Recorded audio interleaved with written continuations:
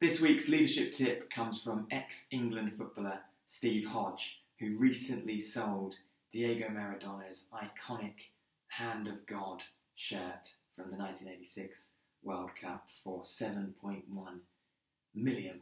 The iconic all-blue shirt that he wore both when he scored the Hand of God goal and also the goal of the century.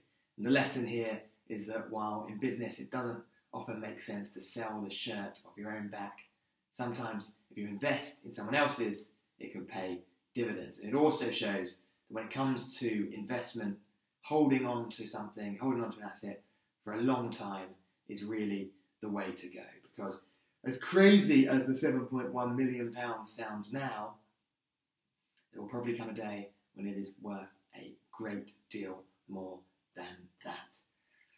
At least, I bloody well hope so anyway.